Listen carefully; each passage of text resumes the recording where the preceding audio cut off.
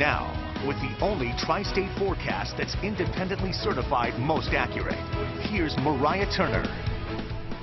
And if you are heading out to that Reds and Dodgers game at 12:35 this afternoon, you got a few more minutes. Fall weather for today, going to be very comfortable this afternoon. We are still seeing some clouds hanging around though, but summer will be returning as we head into Friday and the weekend, and even warmer for late next week. So it's a gradual warming trend. We're talking mid-80s for your Friday and then upper 80s by next week. So with the warming up, we do have some spotty rain chances in the forecast too, but it's very slight, very slim chances. I'll get to that in just a minute. WeatherBug Network right now showing us the Radisson camera. We are still seeing some clouds, still trying to hang on, but some pockets of blue sky there. So we will see sunshine later on this afternoon, some sunshine, but the clearing will happen as we head into our overnight hours, and that'll make for a chilly overnight. But here we are on satellite radar. You can see dry, and you can see the clouds still hanging on satellite radar. Again, it's going to be this later on this afternoon where they'll start to clear out and we will see some sunshine. But right now, looking at 71 downtown, 75 in Harrison, 73 in Dillsboro, other areas, Falmouth at 72. So you can see a stretch of the low 70s this afternoon. Dew points still sitting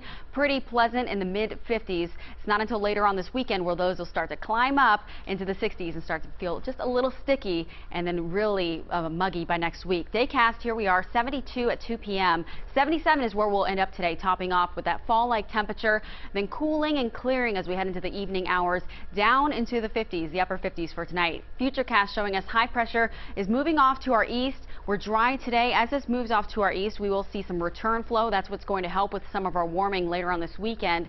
And then our next system coming wants to show some effects in our area by Saturday, but it's really not until about Sunday evening where we see the chance for a slight shower at best. But this will be the next low pressure system that'll be making its way toward us. So today, 77. Very fall-like, very comfortable, low humidity. And as we head into the overnight, this clearing will give way to some cooler temperatures, upper 50s, and those clouds again clearing. So tomorrow going to be a nice one, lots of sunshine, and 84. So that warming trend starting mid 80s, still very pleasant. As we head into the weekend, that's where things really start to warm up. You can see by next week, upper 80s. The stray shower chance for Sunday evening as well as Monday evening. So we are dry, slightly, gradually warming, and you can see our humidity levels will start to be climbing as well.